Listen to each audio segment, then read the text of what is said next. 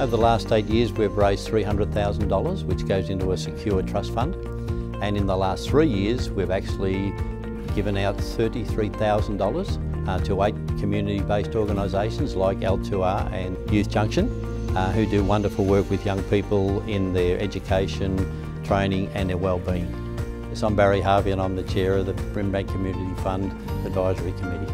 And as a business person, it makes common sense, I think, to roll up your sleeves and give something back to the community and help the community grow and develop.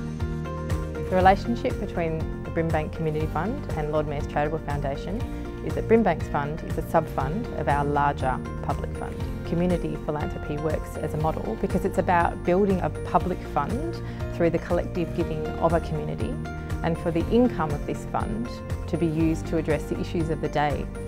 As the oldest and largest community foundation in Australia, Lord Mayor's Charitable Foundation play an important role in enabling local communities like Brimbank to provide opportunities for people to give locally and for these funds to be used to help shape their community.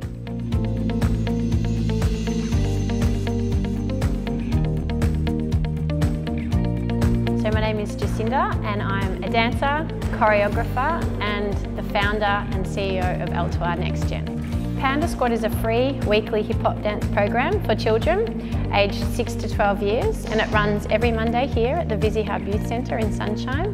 So it's free hip hop dance for young kids that potentially can't access classes due to social or socioeconomic barriers. There is a need for Panda Squad, and the need is to have a free, fun dance space for children that's accessible and that breaks down social barriers and is really accepting for kids from all different walks of life.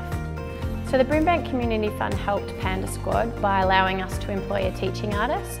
It also allowed us to get an assistant for the teaching artist because of the success of the program. We now have about 15 to 20 kids enrolled, so it's really important that we're able to have enough teachers in that room to make it a fun, safe environment. We also got some cool t-shirts for the kids so that that provided a bit of unity amongst the young kids, so that when we go and do performances in community, they're all in their fresh little get up. Yeah, it's really just about trying to find that funding to keep it running.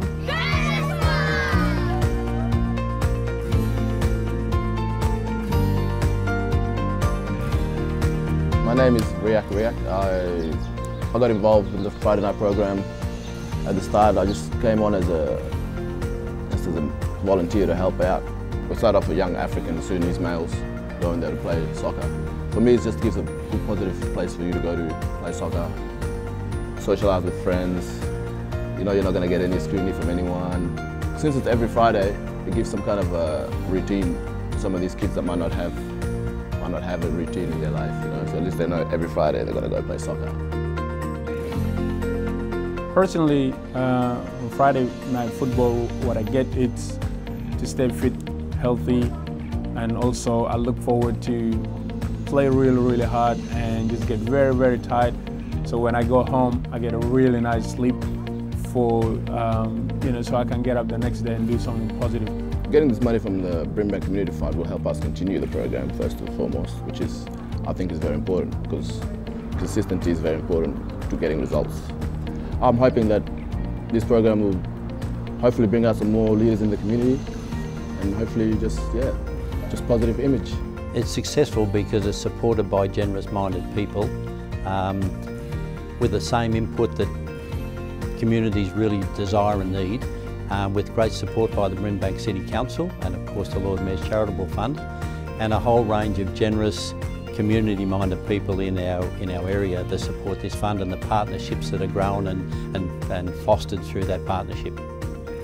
We're all stronger together, so I encourage everybody to get behind the Brimbank Community Fund.